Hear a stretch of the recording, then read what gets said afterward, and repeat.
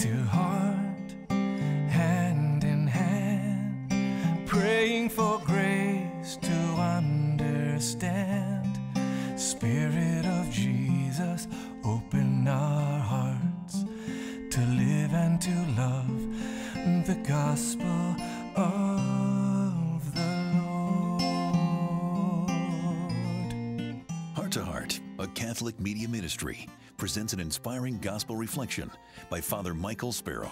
Father Michael is a Jesuit priest working as a writer and retreat master at the Bellarmine Jesuit Retreat House outside Chicago. The Lord be with you. A reading from the Holy Gospel according to Mark.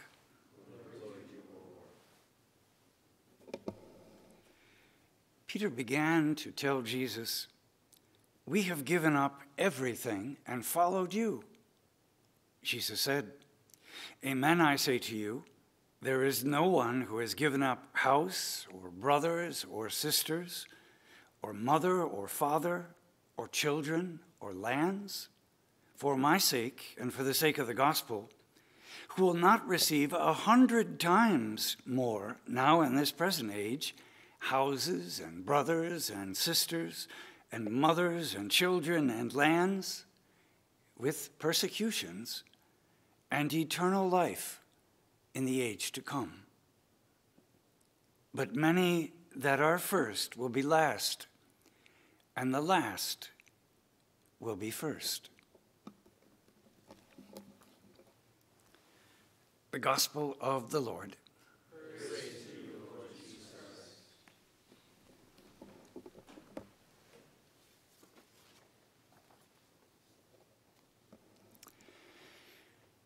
Well, it's been over 3 months since you've seen green vestments in the sanctuary. February 21st, to be exact, the day before Ash Wednesday. So we had 40 days plus of Lent and 50 days of the Easter season, over 3 months until we come back to ordinary time. Here we are in the 8th week of ordinary time. And the symbol of ordinary time is growth, symbolized by the green vestments. And the task of that growth is to continue to keep our eyes fixed on the Lord and not on ourselves. Easier said than done, isn't it? Today's gospel is a good case in point where Peter starts looking at all of the sacrifices that he's making, being separated from his wife, traveling, sleeping on the ground, not sure where his next meal is going to come from, having to live as a beggar. And he starts to feel sorry for himself and comes to Jesus, and you have to admire Peter because he articulates. He's able to say what's in the mind and heart of so many of the disciples who don't have the courage to say it, but Peter puts it out there and in essence says, hey, we're given an awful lot to follow you. What's in it for us? Now, in the first reading today in the book of Sirach, we hear that whatever is given to the Lord will be paid back 7-fold time. Now, if you were to go to a stockbroker or an investment manager and you were guaranteed a return of investment of 7-fold, you'd be a rich man. Well, Jesus ups the ante and he says, whoever's given up anything will be paid back not 7-fold, not 25, not 50, 100-fold. As many times, not just in the future life, but in the here and now. What's he talking about? Obviously, he's not talking about physical wealth so much as the joy that comes in knowing that the Holy Spirit is alive within our hearts. That's the task of ordinary time. We finish the Pentecost season, we come into ordinary time, and it's a celebration of life in the Spirit. And when the Holy Spirit dwells inside of us, what is born of that are the fruits of the Spirit. We pray for the gifts of the Spirit, that our ministries may be imbued with power, but we also pray for the fruits of the Spirit, that they may be manifest in our lives. For Jesus says, by their fruits you will know them. It's not those who do mighty deeds, but those who have love, joy, peace, patience, kindness, goodness, all the fruits of the Spirit manifest in our lives that are the true disciples of the Lord. Again, in the book of Sirach, it says, to give alms is to offer a sacrifice of praise. When we recognize how much God continues to do for us day in and day out, then the natural response is one of gratitude. In fact, St. Ignatius considered one of the worst sins we could commit would be a sin of ingratitude, of simply taking our gifts for granted or focusing on all that we're doing and not on what the Lord is doing for us. Isn't that where the spiritual exercises lead? To the contemplation to obtain divine love? You know that meditation. You remember 4 times Ignatius says, contemplate what God is doing for you.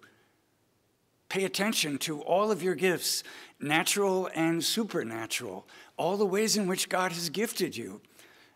And then don't you just love how St. Ignatius says, what response would any reasonable person make? In other words, if you're not an absolute dolt and you recognize all that God has given for you, what response would you make? And the response is, I'm going to put myself unconditionally in God's hands. Take, Lord, receive my liberty, my thoughts, my memory, everything that you've given to me. Let me give it back to you to be used according to your will. Just continue to sustain me with your love and grace. Ignatius comes back again a second time, and he says, recognize how God is dwelling inside us through the gift of the sacraments, through the gift of faith. God is not only outside of us, God is dwelling within us, and God is dwelling in all of creation, and the rocks and trees and planets and stars. Again, what response would any reasonable person make? Except to say, Lord, I give it all back to you. A third time, Ignatius comes back and he says, picture that God is laboring, working, and to make all things work to the good, to draw us into this power of God's grace and love. God never sleeps. God never ceases to make all things. St. Paul says in his letter to the Romans, God makes all things work to the good for those who love him. Again, as you contemplate that, what response would any reasonable person make?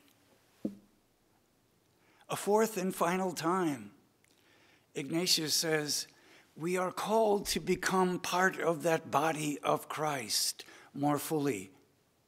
And he uses a double analogy. Just as the rays of the sun can't be separated from the sun, or the droplets of water can't be separated from the waterfall, they are one. So we are drawn into this mystical union with Christ, becoming more fully the body of Christ. Again, what response would any reasonable person make to all that God is giving? Gratitude. Gratitude is the great earmark of Ignatian spirituality. When we take our eyes off of ourselves and all that I'm doing, but we look at what God is doing in us and around us. Remember, at the beginning of the Contemplatio, Ignatius reminds us of 2 things. Number 1, that love consists in a mutual giving. The beloved gives to the lover, and the lover receives, and gives back to the beloved. There's this mutual exchange of love because love wants to be shared. When we recognize that we're loved, the response is, I want to love in return. And Ignatius says, that's not just warm, fuzzy feelings. That's just not nice, pious thoughts. It's not sugary words. It expresses itself in the daily deeds of love. This is the task of ordinary time. to grow into the people of love, to get our eyes off of ourselves and our own hurts and our own wounds and misunderstandings and lack of appreciation and et cetera, and continue to keep them fixed on the Lord. And to do that by daily praying the great prayer of St. Ignatius, the Suscipe. I was talking to Father Tom Creddick recently, and he shared the story of one Jesuit came to a provincial, not Father Creddick, and he had a rather cushy assignment. He was set up in his ministry. He had his own car. He had his own discretionary income. He had his own secretary. He had his own corner office.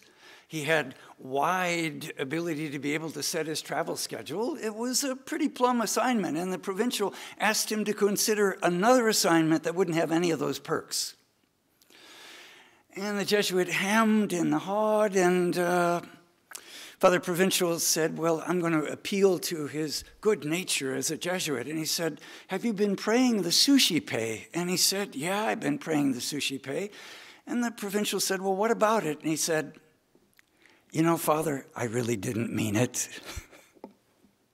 When I said, take, Lord, receive, that wasn't exactly what I meant. To put ourselves totally, unconditionally in God's hands and to say, do with me what you will, is a deeper form of humility, is a purer love.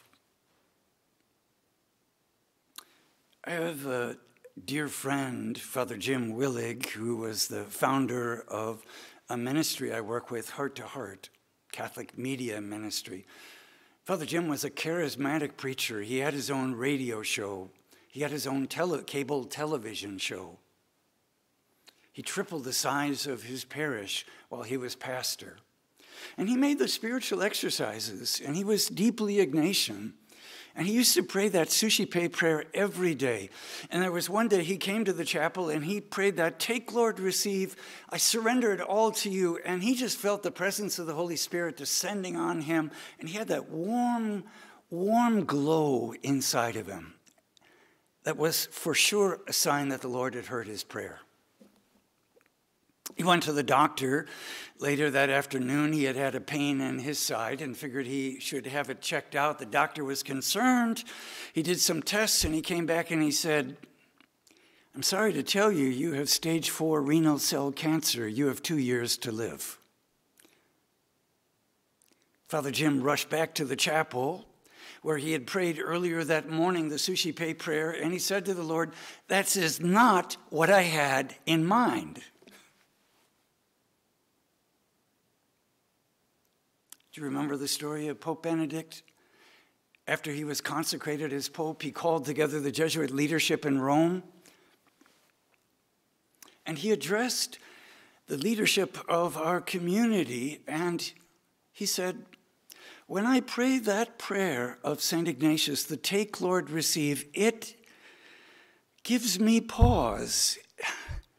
It sends a shiver of fear down my spine when I contemplate what the Lord might ask of me and contemplate my own human frailty. What an extraordinary act of humility and honesty on the part of the Holy Father. Again, if we make that prayer of placing ourselves in God's hands and we simply look at ourselves and we say, I can do it, then we're no better than Peter at the Last Supper bragging that everybody else may desert you, but not me. When we recognize our own frailty, our own weakness, the grumblings within our own heart, and we say, Lord, the only way that I can give myself to you is through your love and grace. You sustain me. You enable me to be a man on mission, to enable the women to be women on mission. We can only do that through your grace. This day and every day, That's the task of ordinary time, to keep growing in our ability to surrender to his love. Amen? Amen. Heart to heart, hand in hand, praying for grace to understand. Spirit of Jesus, open our hearts to live and to love the gospel